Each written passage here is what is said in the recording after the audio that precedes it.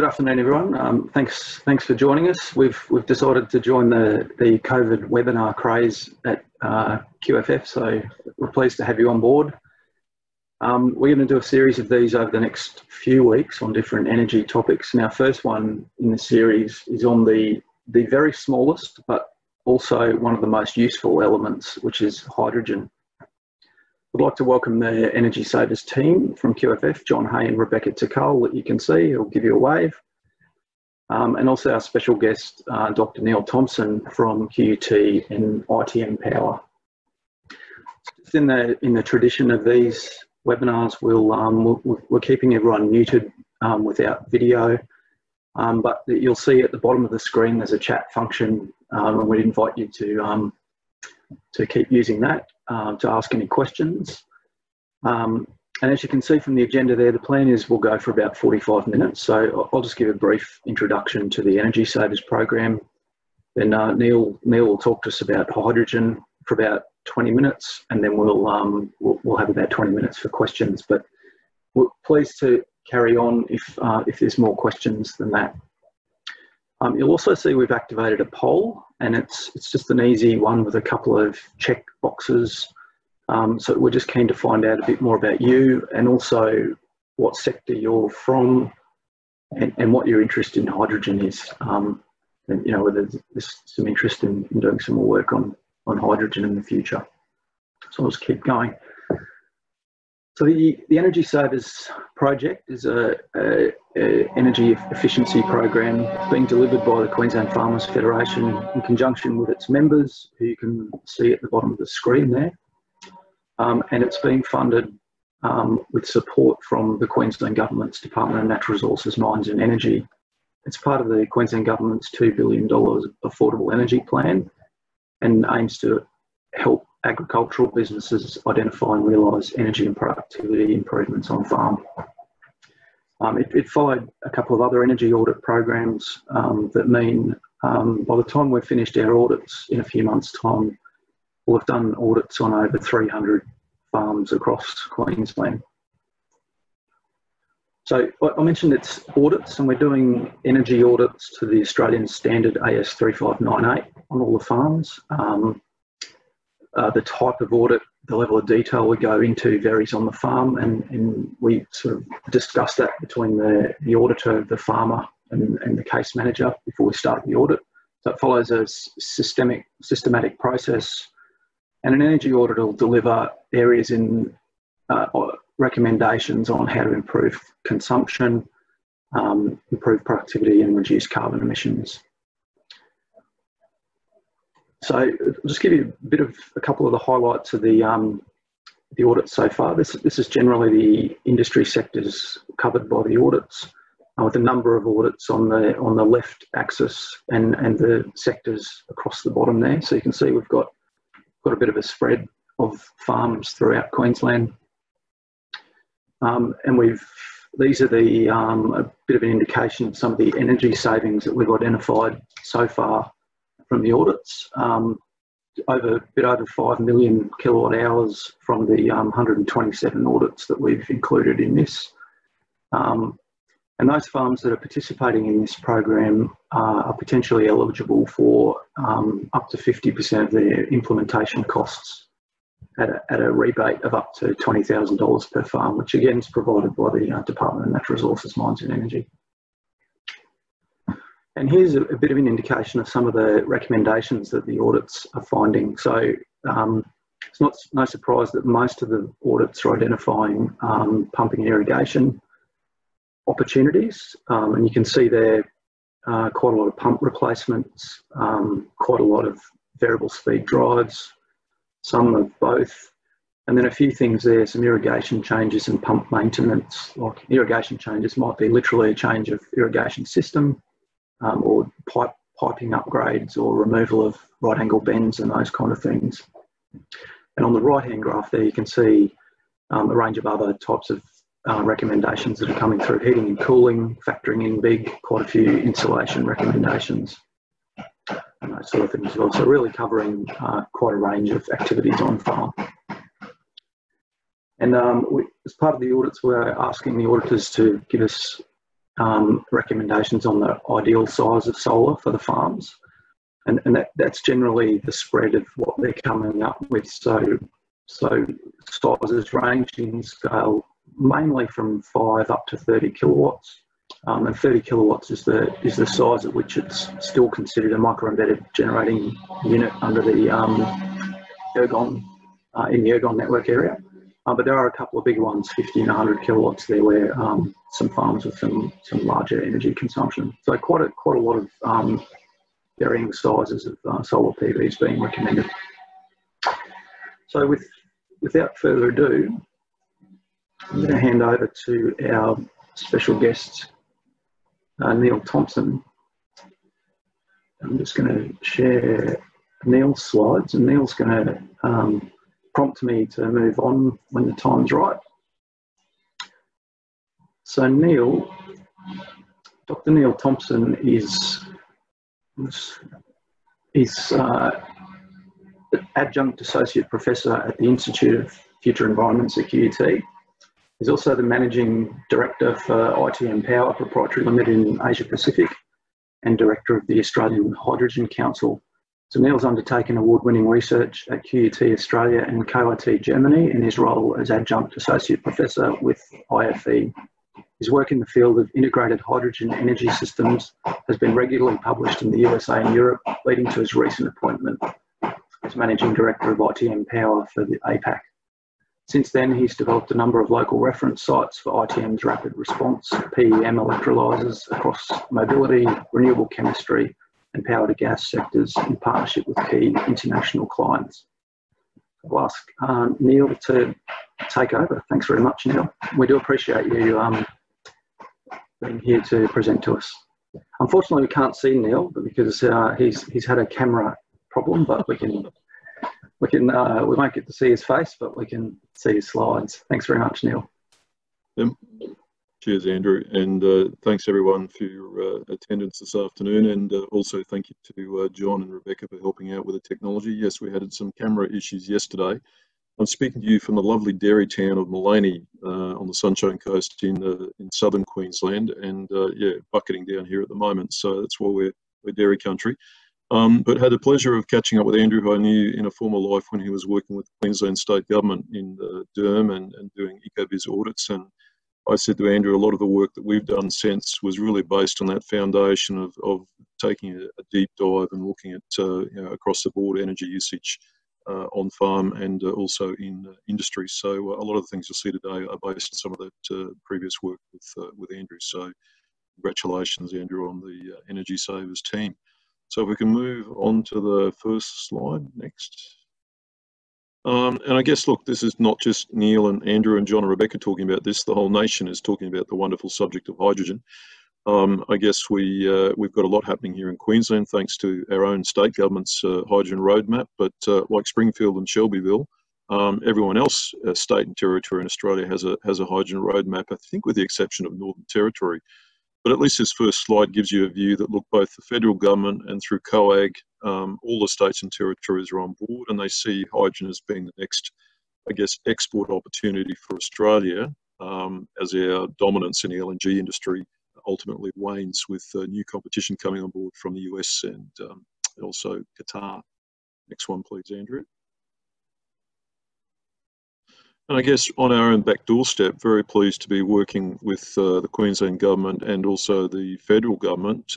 We had an announcement last year, there's a $50 million fund for, this is more at the community level, so it's something that councils are looking at in partnership with, say, people like Ergon, where we can actually get rid of diesel in places like the Daintree and switch to hydrogen fuel generation from solar predominantly.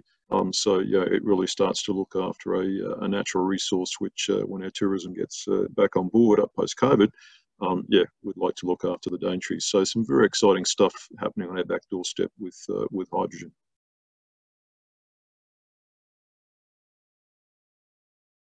Sorry, Andrew.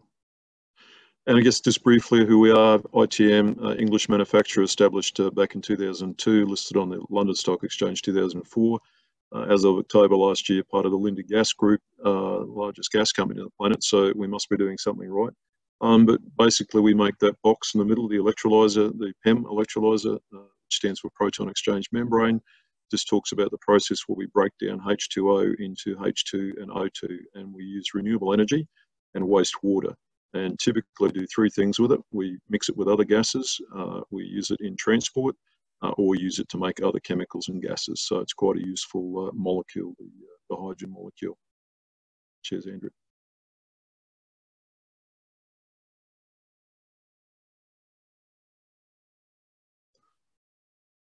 All good?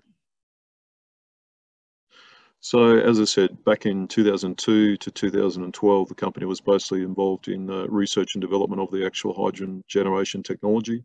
And then basically over the last decade, managed to scale up from their original electrolyzers around 10 kilowatts electrical capacity up to 10 megawatts, which is a 100-fold increase. So there's been a lot of learnings in terms of projects, not only here in Australia, but also in Europe and the USA.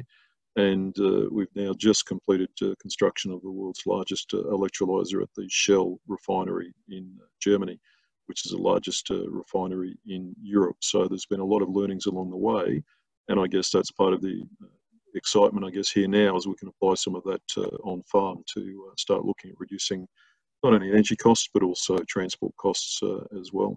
If I can have the next one, Andrew, please. Now, I mentioned briefly that Linde Gas from Germany and Praxair from the USA merged together to form, I think, an $80 billion company last year. And as part of the acquisition trial that they then went on, they purchased 20% in ITM. So Linde Gas basically owns BOC, which many of you see on farm and in city around Australia. So basically providing oxygen for hospitals, hydrogen gas for power stations. Ironically, they use hydrogen for cooling, but also hydrogen for industry in production of ammonia and explosives. So very active company. You'll often see BOC trailers going up and down the highways around regional Queensland. And basically they're in a position now to start shipping hydrogen to other applications in agribusiness. So the aim of the Linde JV is now basically to provide us with a full end-to-end solution so that we can look at working with Andrew and his colleagues to develop projects and work with federal government and state government funding agencies to help fund projects, and then basically right down to after-sales maintenance and support, because the point of having great equipment saving you money if it's not working. So after-sales and support is very important. I think BOC have their biggest plant in Queensland out in Condamine, which is a 55-tonne-a-day LNG plant. So they're used to doing servicing in regional Queensland. Thanks, Andrew. And I guess as an overall philosophy, I touched on earlier some of the work Andrew and I did in the early days together on the EcoBiz program as part of the EPA and DERM. And that's where I learned this philosophy that we're really changing the way that we provide energy systems on farm to a circular economy. So we don't waste anything, and we certainly minimise the inputs to improve the efficiency of processes such as irrigation, chillers, and various other energy-consuming devices on farm. But we also look to use renewables at a much lower cost than we're paying for diesel or grid connections. So QT sort of turned this into a recipe, if you like, building that earlier work called ISD, Integrated Sustainable Design. So all projects we work on, we're looking at reducing input costs, reducing waste output costs, and basically also looking at ways to generate new revenues on farm from some of these opportunities around hydrogen. Thanks, Andrew. And I guess the useful thing about hydrogen, as I said earlier, it's quite a versatile molecule. So we can use it for producing heat and also cooling through absorption chillers. We can use it in transport. We can use it for turning it back into electrons if we want to through a fuel cell or a turbine. And also we can use it to make other materials such as ammonia, renewable methane, and we can also use the byproducts from oxygen, because the byproduct when you split H2O into H2 is O2, so we can actually monetize and create new revenues from that oxygen that comes generally as a waste product from the electrolyzers. Thanks, Andrew.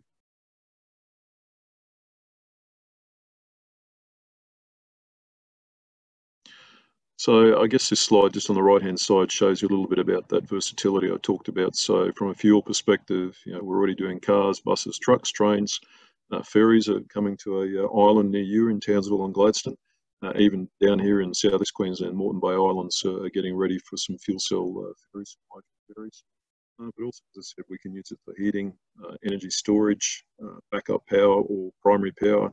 But also we're starting to work with BlueScope and others in steel production, oil refineries, and basically then chemical industries, as I said, ammonia and methanol. So very versatile, and all of those applications on the right-hand side provide additional opportunity for new revenues in regional Queensland. Thanks, Andrew. So I guess the nice thing about most of the farms, I did work on the Telstra Countrywide project for some years with Yuwassa Batteries and BP Solar, so I spent a lot of time enjoying a lot of hospitality in Queensland, and the good thing is, we've got plenty of opportunities and plenty of land to predominantly use solar power. Is probably the best example. I think Andrew was saying through some of the audits that a lot of people have already started on the solar journey, which is a great thing to see.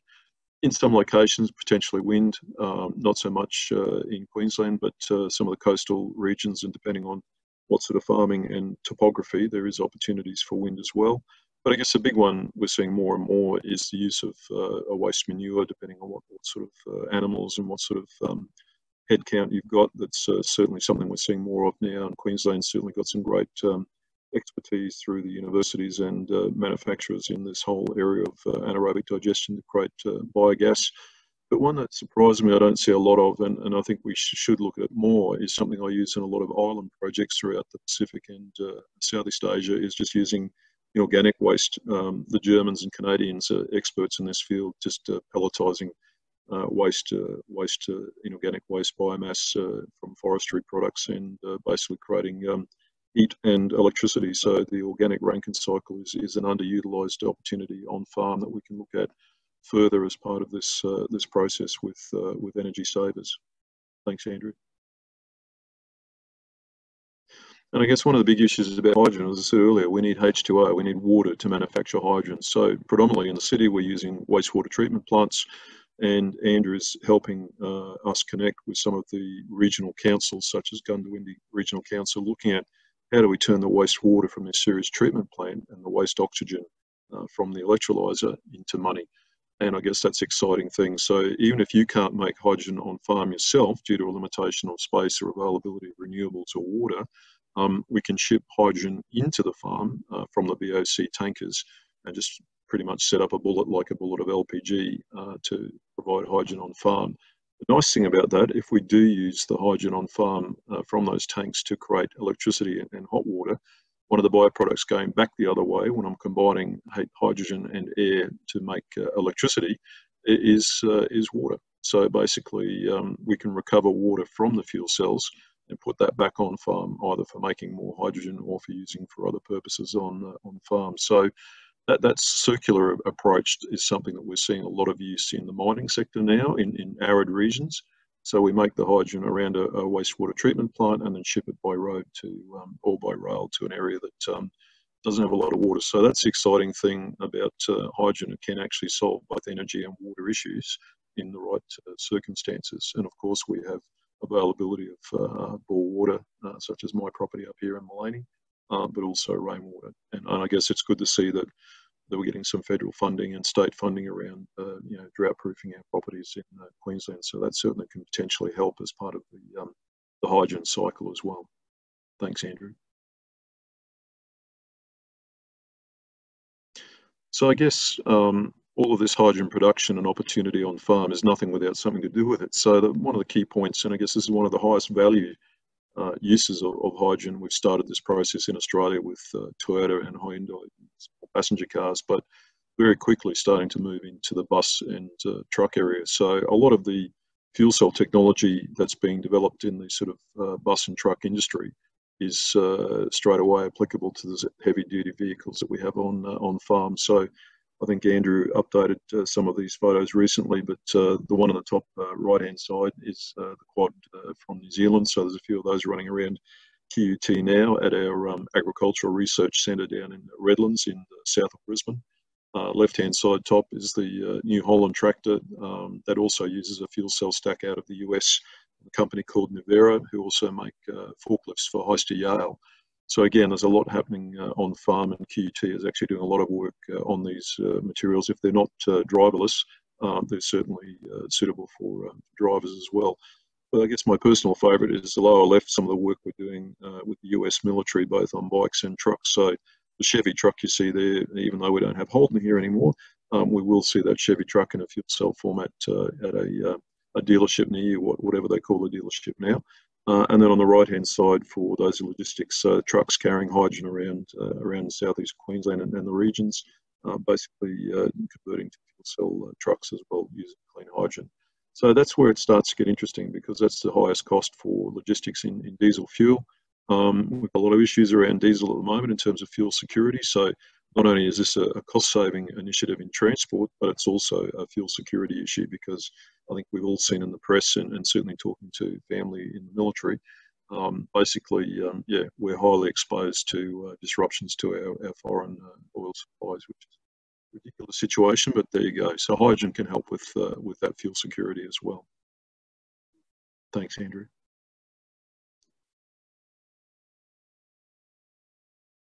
I said also we can use hydrogen gas for heating, whether we're using LP or fuel oil. I've done a lot of work in some of our cheese factories, and we've converted from LP or fuel oil for drying to a hydrogen blend when they've had problems with LP supply. But as I said earlier, we can also convert that hydrogen back to electricity when needed overnight or during periods of low solar access. Either via a turbine, where we're actually burning the hydrogen with zero emissions, or via a fuel cell, which essentially is the same technology out of vehicles. It's essentially a gas battery where we're pumping hydrogen into it and basically drawing air in from outside, and we're actually creating electricity, heat and water as the byproduct. So whether it's a turbine or fuel cell generally depends on what grade of hot water you might want from the process. So in the case of a turbine, we're rejecting hot water at a temperature of around 300, 400 degrees C. So we can use that for higher value heating purposes in agricultural processing. But we can also use that in an absorption chiller, which I think I said at one of the previous conferences is just like a Kero fridge that my mum used to have at Gundawindi, basically turning heat into chilled water and cold air. So we can use that for chiller rooms as well for produce. And I guess we've got hot water, as I said, at any temperature range through from 50 degrees centigrade off the fuel cell stacks through to 300, 400 degrees C for the micro turbines. So again, we've got quite a range of electricity, chill water, and hot water that's needed to replace existing either diesel, LP, or electrical grid supply to some of these processes at a lower cost and a more reliable supply. Thanks, Andrew.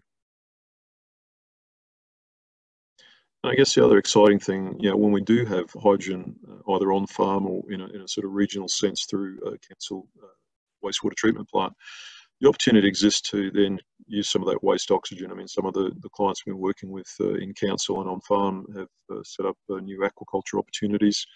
Project Sea Dragon comes to mind, a large aquaculture player in Western Australia that's using oxygen as a waste product from the electrolyzers, and then the hydrogen's being sold for other purposes for making ammonia in the Pilbara.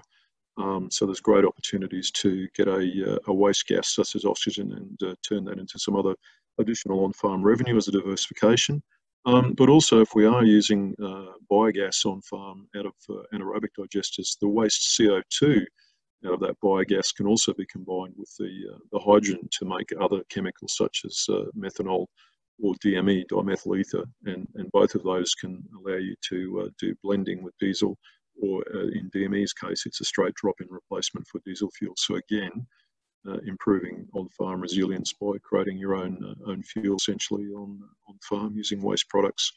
And I guess if we're also using fuel cells to convert some of that hydrogen back into electricity from time to time, nitrogen is a byproduct of those fuel cells as well, which can be combined with hydrogen to manufacture ammonia. So look, this is at scale, but certainly I talked to Andrew and the team yesterday that opportunities exist to do these things in I guess a co-op type mode, and basically look at centralised facilities that all can benefit from if your farm operation isn't at a scale that can take advantage of some of these extra new revenues. But you could certainly contribute to that with some of the input feedstock. So again, another thought process around, we start the process looking at saving energy, but we then, through that process, look at creating new revenues on farm. Thanks, Andrew.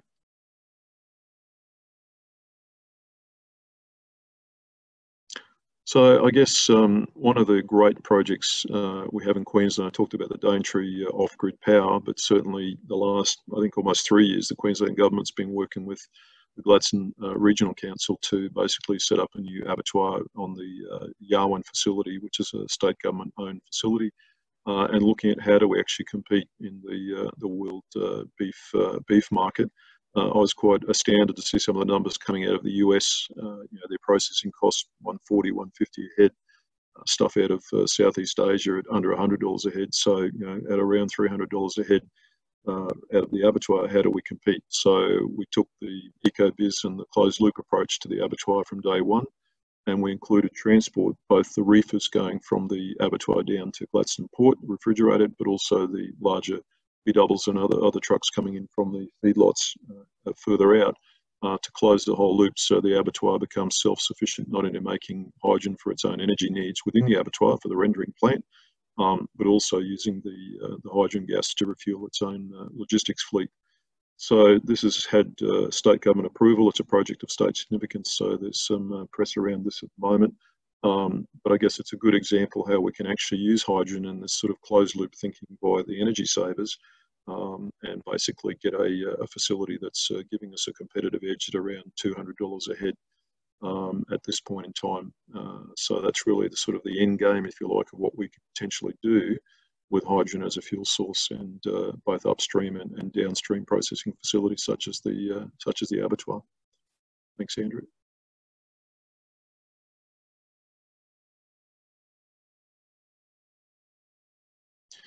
So I guess what have we learned, both here in Australia and overseas, but also, as I said, the prior work done with Andrew and his team, and the work that's ongoing now with energy savers. I think the old adage is, if you can't measure it, you can't manage it. So I guess full credit to the state government and the QFF in terms of the work being done to at least document energy usage on farm as a starting point using the AS3598 audits. So at least there's a peg in the ground to get a good understanding of the volume of energy being used, and also the current average cost per kilowatt hour or megajoule if it's gas. And starting to look at, okay, well, how do we start using some of this hydrogen technology, solar power, batteries, etc., the full range of clean technology suites, to see which ones are right for your particular agribusiness application. So second chart down the bottom there is an international chart that's put out by the funders Lazard each year that looks at the various relative costs of various technologies. So it compares battery with solar, it compares hydrogen with solar and wastewater for fuel cells, turbines, against conventional grid, diesel, etc. So it starts to give you an idea of potentially where the savings could be if you did transition to an alternate technology process on farm around energy. And I guess I've suggested to Andrew as well that even though some of the audit have already been done, that they can also provide a platform. AS3598 has a transport component. So again, you can start to combine the energy information that Andrew and the team have collected on farm with some transport information on quad bikes, anything using diesel on farm, or any contractors coming in and taking products away or delivering feedstock. You can start looking at where the savings might lie on the transport side of the fence as well. When you get to that point, you start to understand what the mix might look like, and that's when you start calling in, we use Pitt and Sherry consulting engineers. There's various people out there who are certainly part of the Queensland funding program, who can start to look at proper studies and grant applications for projects on farm. And certainly, I think the money that's available both federally and also, we'll talk about that in question time, that Andrew's got a few new funding sources as well, can be used to do some detailed engineering and then look at getting a sign off on a project to go to construction. So yeah, a 4-step process, and that could be a year to 2 years, really depending on how much information's to hand and what's got to be dug out of records, etc. But there is a process there, and I think if you've already started with energy savers, you're certainly on the road to savings in that process. So I think that's pretty much all I had to say. I was really more interested in participating in some Q&A and trying to help share some information on funding and how you sort of start on this process or continue the process if you're already part of the Energy Savers audit cohort. So thank you, ladies and gentlemen. Thanks very much, Neil. Stop sharing screen there. So there's a couple of questions spring to mind, Neil. Thanks for that really good summary of where things are at. Some of those projects you mentioned, for the people that are listening, we have there's an article on the QFF website in our newsroom about hydrogen, and a lot of those, there's a link to stories about some of the cars, trucks, on-farm vehicles, the Case tractor, the work that Toyota's doing in Melbourne at Altona, some of those kind of things, and how Cummins Diesel are doing some hydrogen injection prototyping and all that kind of stuff. So there's some really good other background information there for people. I've just got a couple of questions from people listening. The first one is about the water, Neil. So are there any water losses in the fuel cells, and how clean does the water need to be for electrolysis? Yeah. Well, if we take the second one first, it's a very good question. The nice thing about the electrolysis process is we learnt the hard way in the early days putting some of these devices out into mining situations. We have onboard reverse osmosis, Andrew, to actually filter the water, so we're quite lucky that we can design that to suit a wide range of water inputs.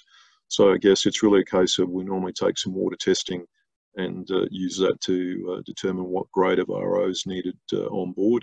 And then that basically ensures that pure water is presented to the face of the electrolyzer. So it's almost like a built-in insurance policy, if you will. So that's on the production side. I think touching on the fuel cell side, you're generally looking at around a 50% turnaround. So you're basically, whether it's a fuel cell or electrolyzer, if we're putting 20 litres of water into electrolyzer to make, say, a kilogram of hydrogen, which does the same work as around a litre of diesel on top. Basically, we're looking at about a 50% turnaround. So we redistribute 50% of that water back. So the net usage to make a kilo of hydrogen is around 10 litres. So the rest is recycled back. So yeah, there is a recycling approach to the water. So we don't want to waste that water. Right, thanks. The next one's about scale. So turning to sort of on-farm use, what's the scale at which hydrogen would become a commercial option? So what sort of electricity and or diesel consumption would a farm need to be to start thinking hydrogen's a viable option? Yeah.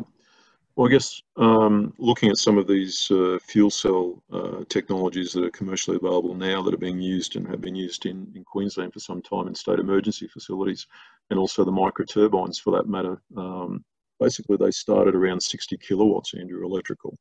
So I guess if you look at if you're on grid connection, if you look at a bill and see that there's a peak demand of something around 60 kilowatts, or you might have 30 kilowatts on grid and you might have 30 kilowatts off grid on a diesel Jenny for some irrigation. As long as you're sort of around that 60 kilowatt mark, there's devices there from either the turbines or the hydrogen turbines or the fuel cells that can start to generate electricity at that level. So that's probably the entry point. Look at around that, say, 60 kilowatt mark, which from some of the numbers that you're sharing with us and the team on the audits, that's not an uncommon sort of scale. So that's certainly encouraging, and I think some more around the sort of 100, 200 kilowatt mark, which certainly gets into serious opportunity in terms of transfer to hydrogen. Yeah, thanks. So an irrigator, Neil, that might be, they might have a 100 kilowatt or more pump.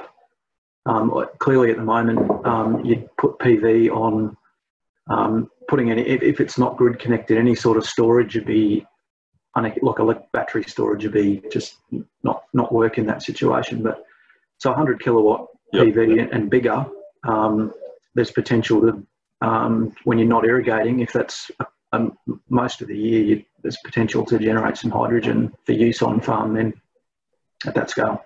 Yeah, correct.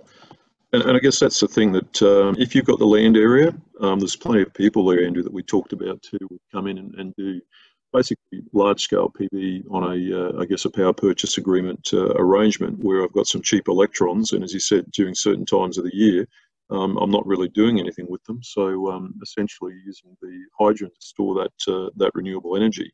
And I guess, as you said, this is where, batteries play a critical role in the short term. They're a useful half-hour device in our electricity network, or even in the fuel cell vehicles, we have a battery buffer that takes the energy back into the battery when we're running down a hill on regenerative braking.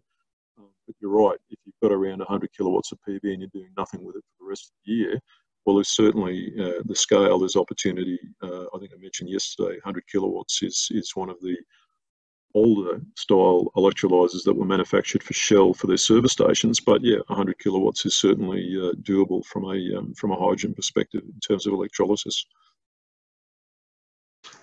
Yeah, great. And you mentioned that sort of PPA or the offtake model, but what would the capital cost of something around that scale? So someone getting into, well, you mentioned 60 kilowatt. What sort of cost would an electrolyzer of that scale be? Well, I think at 60 kilowatts electrical, if you don't have the PV on farm, you'd just be buying a tank of hydrogen from BAC to be kept in a bullet on farm. So I guess in that case, you're not paying the capex, you're just paying it on a OPEX basis. So basically, you might be looking at something around $1,500 a watt for the turbines or the fuel cells. But it's really critical to make sure that we're buying effectively on farm from a local, as I said, council who's got some cheap hydrogen from a sewage treatment plant, and you might be paying around $5, $6 a kilo for the hydrogen. So the net impact is that the levelized cost of energy coming out of the electrolyzer, out of the turbine or the fuel cell is commensurate with what we're paying for grid power or PV battery.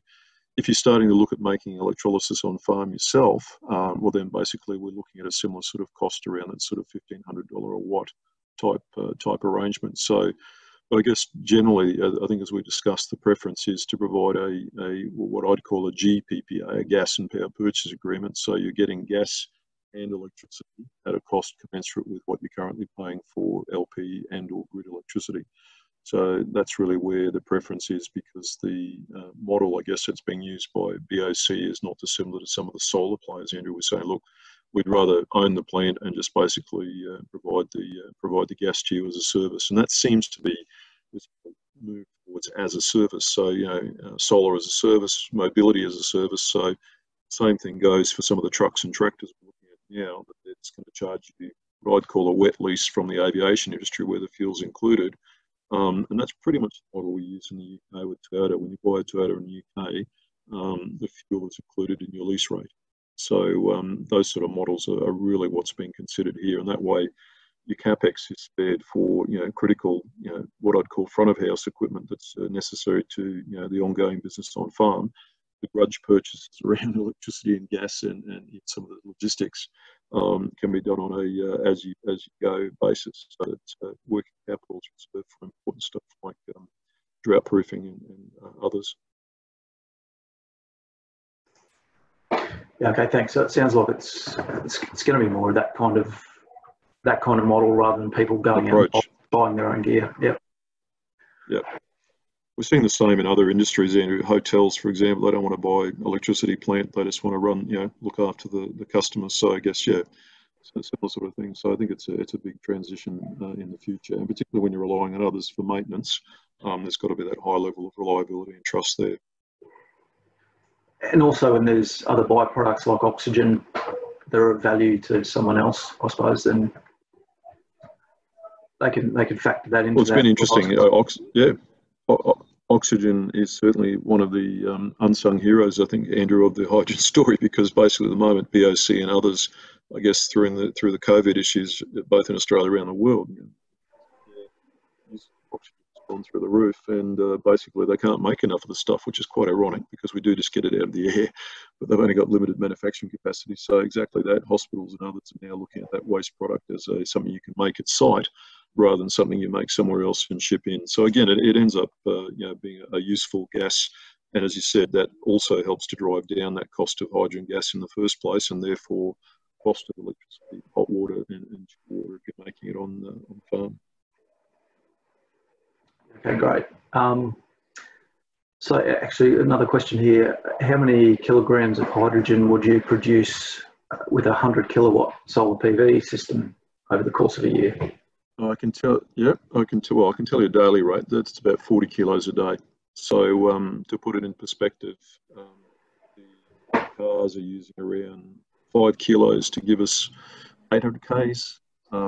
Trucks and buses are around 30 kilos. So basically for the same distance. So 40 kilos, I generally think about it in a transport sense, but from an energy sense, that's basically running a 60 kilowatt turbine overnight. So there's a nice matching sort of facility. If I want 12 hours overnight or 6 to 12 hours overnight out of the turbine for pumping or other processes on farm, electrical. 100 kilowatts with a 60 kilowatt turbine would be a nice match. And obviously, if you can start moving the transport over, even if it's just blending in an internal combustion engine, like you said earlier, you could double that size and put in 200 kilowatts to give you both transport and stationary power. So again, it comes back to your audits, Andrew. It's just getting a handle on what are the critical aspects where energy is being used on farm at the moment, where there could be a transition, and also looking to improve that reliability, because I guess a lot of us, like up here at Maloney as well, suffer from pretty poor grid. So if I've got a pretty poor grid, or I'm running out of diesel and I can't get a shipment due to floods, well, at least I can make something on farm to see me through. Yeah, good one, thanks. And just another question about just the consistency, or are they able to run, or do they need to run full time? Can you, if you do have a PV system hooked up to a pump and you need to run the pump, does the electrolysis process need to keep running, or can you just put that on pause while you're irrigating, for example? Yeah, no, very good question. And in fact, that's one of the reasons why 10 years ago, ITM and others such as Linda decided to go down this PEM route, because the PEM route is like a variable speed drive on a pump. It's basically can go from 0 to 100% load in under a second, and it can go from 100% load back down to 0 in under a second. So that rapid ramp up and deramp is actually part of the characteristic. We used to use alkaline electrolyzers in our power stations in the 80s, but they're a set and forget. You've got to warm up to 100%, leave it at 100%, and then shut it down. So you're right. The newer technology now, so I can ramp up, and this is why they use it predominantly with solar or wind or even pumped hydro, Andrew, the fact that you can load follow to make sure that the electrolyzer is only sitting at the load required based on the energy input. It's a variable setting device from 0 to 100 and back again. And it's that characteristic, again, if you're in a larger agribusiness facility and you are grid connected, that on-off characteristic is saleable, if you like, to the likes of Ergon, because basically they're, as we all know, having problems with stability in the grid as we put more solar farms and wind farms onto the grid to try and drive our levelized cost of energy down. But the grid doesn't like it in terms of voltage and frequency stability. So the electrolyzers are starting to be used by the energy networks as almost like a shock absorber or a sponge. So when I've got spare electrons from intermittent renewables on the grid, I can ramp them up or ramp them down, as I've just described. So that is worth its weight in gold. And there's a fee that they will pay for access to that. So if you've got storage or you've got something that could be interrupted, you can sell that. It's just like they used to do with hot water systems, and also now with air conditioners, they can turn them on and off as a remote control, but you get paid for that service. So again, that's another, like oxygen, Andrew, it's another service that we can use on farm if we're grid connected. Obviously, if it's in an off-grid, just a load following situation, we can't derive that revenue. But as I said, like oxygen, that ability to remotely turn on and off an electrolyzer 0 to 100, etc., is worth money to Ergon and network operators. Yeah, and it sounds like a good coverage of different activities on site, and I'm thinking of things like sugar mills, cotton gins, places like cold stores where, a tomato farm, for example, that might do some of its own drying and refrigeration. So you can cover a lot of those kind of energy sources, a lot of those heat and power and cooling. Yep. And I think the more of that you can do, I mean, as an electrical engineer, using electrons for heating and cooling is not cost effective, as you know. So the more we can do with waste heat from turbines or the fuel cells, or even just burning the hydrogen gas itself, it's better doing heating and cooling that way. And I guess, like I said, with the Kero fridge or absorption chiller, rather than using expensive electrons. So you're right, as part of that audit process that Energy Saves is undertaking, looking at those thermal loads, the more of those you can switch over to a cogen or trigen arrangement, the lower that whole levelized cost of energy goes, and then that spills across to the transport fuel cost as well. So it is an integrated approach, as you say, across those thermal loads as well as electrical and gas loads.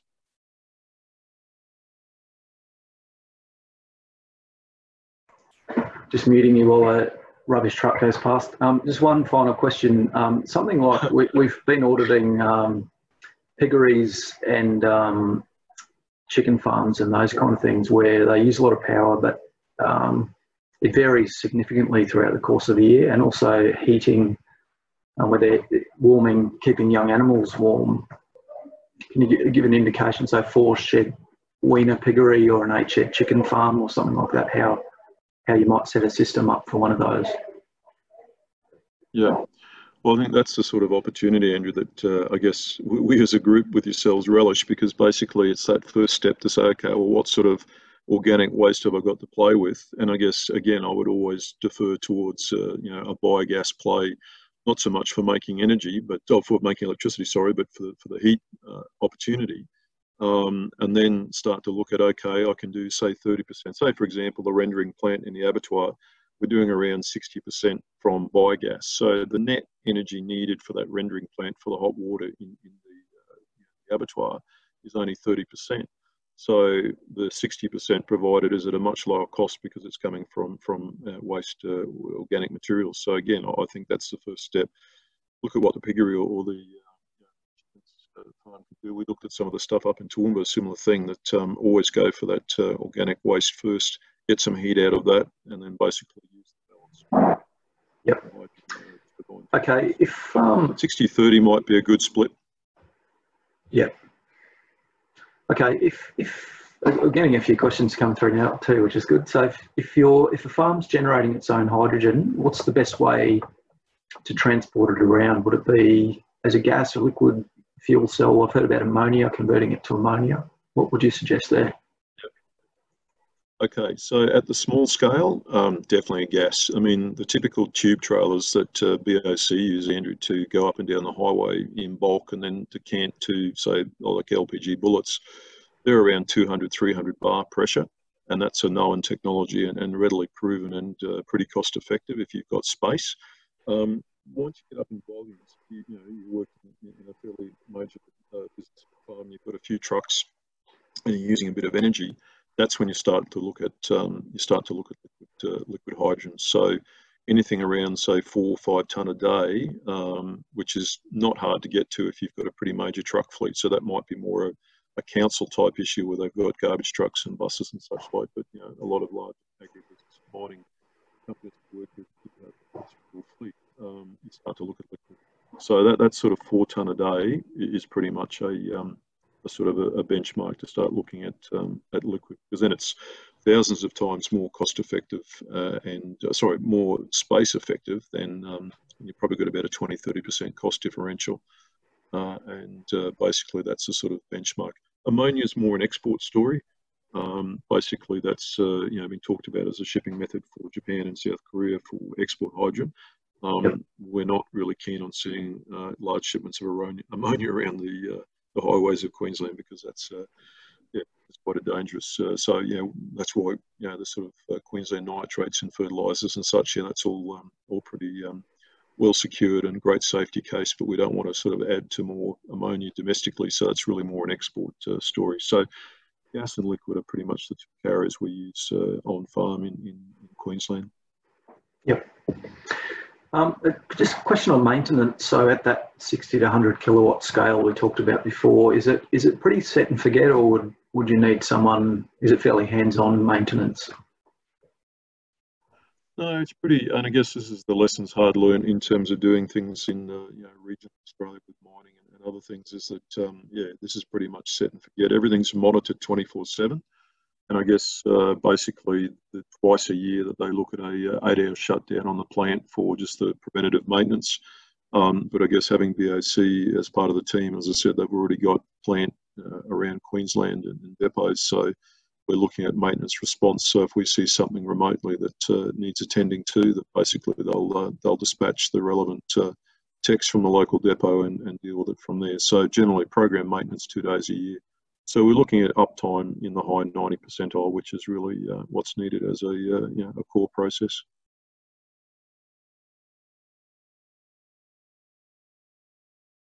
One more question about a cotton gin. If you have a 4 megawatt solar system on a cotton gin, which obviously runs from about Easter till June, July, could you make hydrogen or ammonia during the off season? Oh, that's a really nice one, Andrew. Well, the answer is yes, and that's a really nice number because at 4 meg, we generally run a 3 meg electrolyser plant off that because we do generally allow for degradation. So if you're signing a contract with someone as an off-taker for that hydrogen and or that ammonia, basically that's got to be reliable. So yeah, 3 meg, and you're producing somewhere around 1.5 to 2 tonne a day of hydrogen. Probably wouldn't suggest ammonia at that scale because ammonia synthesis starts getting interesting around, say, 20, 30 megs. So a little bit small for the ammonia story, but certainly for the gin itself, yeah, that's a good amount of hydrogen, and an off-take rate for that in the retail world in transport might be around $10 a kilo. So you can do the maths. That's a decent off-take. So, and that's really where hydrogen comes into its own. You know, it's a multi-day, multi-week, multi-month storage medium, but we use batteries ourselves as an intraday, half-hourly, maximum hourly storage buffer for control systems and such. So yeah, that's a typical that 3 megawatt. That's a probably 500, 600 square meter plant. It's not a big plant, so that's a good thing. It's quite real estate efficient as well. So yeah, that's a great opportunity. So when they're not making money out of cotton, they've got the embedded cost of the PV there anyway. So BAC and others, such as state and federal grants, would help fund a deal to look at a 9 months of the year as a hydrogen offtake. Great. Okay. Okay, I think that's about all the questions we've got now. So we might leave it there, Neil. I'll just There's one more, Andrew. Pleasure, Andrew.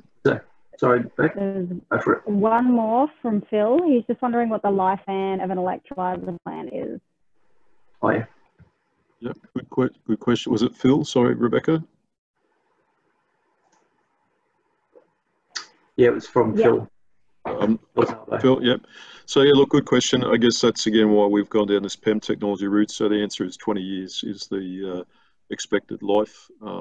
And basically the whole point that the funders like is basically that's commensurate with PV. So if I've got a PV electrolyser system and I keep the maintenance at that twice a year, well, I'm going to get 20 years out of it. And a bit like PV, at the end of 20 years, typically I'd allow 1% per annum. So I'm going to get at least 80% of the energy out of the PV and 80% of the hydrogen out of the electrolyser. So it's not as if you throw it away in year 21. It's not to say you'll still get another 10 or 20 years out of it, but yeah, it's all about, like everything, we look after our equipment on farm, and it returns a dividend in terms of that life cycle. But yeah, 20 is a good number to work off with both the PV and the electrolysers.